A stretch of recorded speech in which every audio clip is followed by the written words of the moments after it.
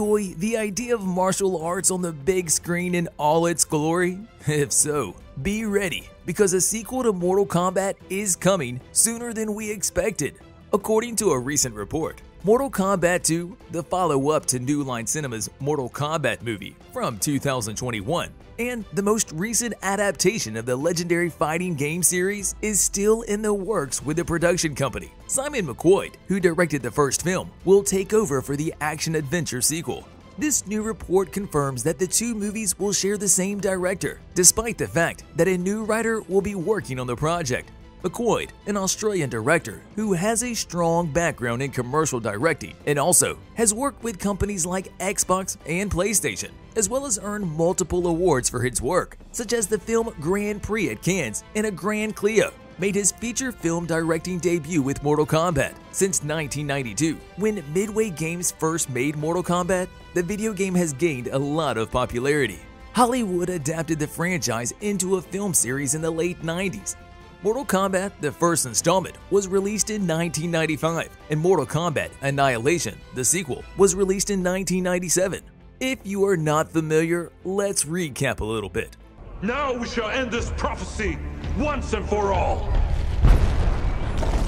The Mortal Kombat competition is a conflict between Earthrealm and Outworld, in which the Earthrealm champions must stop the evil forces of Outworld from enslaving humanity. After noticing that Cole Young shares a dragon mark with the other candidates from Earthrealm's champions, Jax Briggs tracks down the struggling MMA fighter. The champions are under attack from Sub-Zero, an ice-powered assassin who killed Cole's ancestor Hanzo Hasashi and his family centuries earlier. Sub-Zero freezes Jax's arm and leaves him for dead while on his mission to kill the champions. The release of Mortal Kombat was delayed by COVID after it took decades to reach the screen. It's highly unlikely that a sequel would be released on the big screen in the same period of time.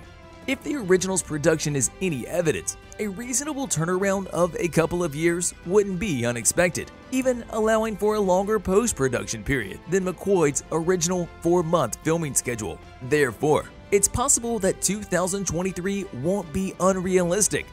There are now rumors that multiple Mortal Kombat sequels and spin-offs, in addition to the already confirmed Mortal Kombat 2, are in the works. That's mainly because the movie's HBO Max launch will be one of the biggest in the history of the service, which means Warner Bros. Will probably give Mortal Kombat 2 production top priority. Noob Saibot has been confirmed as one of the movie's characters. Joe Taslim, who played Sub-Zero in the 2021 film, will portray him. For those who are not familiar with the video game canon, Sub-Zero was defeated by Scorpion and then changed into the fatal shadow Noob Saibot, so it is a joy that he will be played by the same actor when he returns.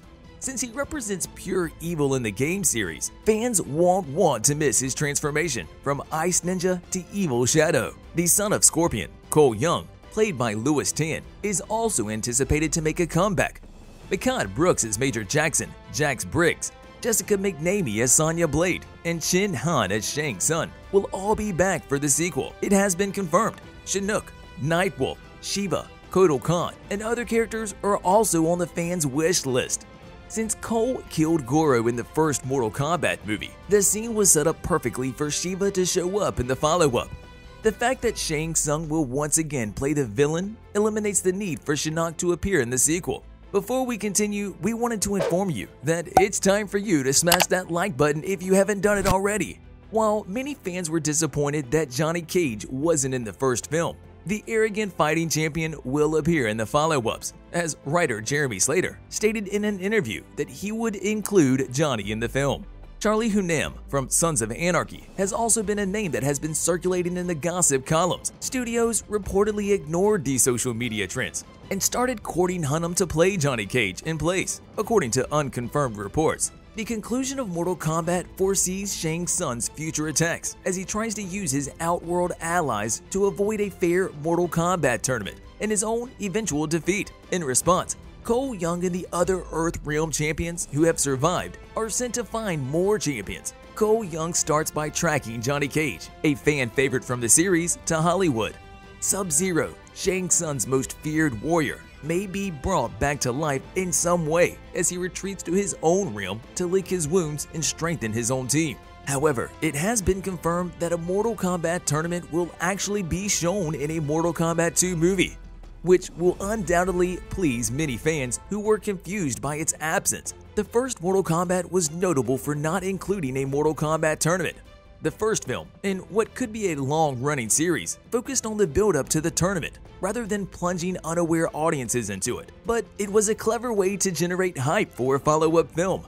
The framing of Cole going for Hollywood to enlist Johnny to fight on behalf of the Earthrealm in Mortal Kombat is obviously intended as a significant tease of how crucial he will be in Mortal Kombat 2. The introduction of Johnny Cage in Mortal Kombat 2 is portrayed on a poster for the action film Citizen Cage, which is displayed on the wall in Cole's gym as one of the sequel's most eagerly awaited character additions. The idea that Cole is recruiting him to fight for the Earthrealm already sets the stage for Johnny to be required to learn the fundamentals of Mortal Kombat, making his arc in the film one that cannot help but be crucial to it. The Johnny Cage tease in Mortal Kombat couldn't have been any clearer.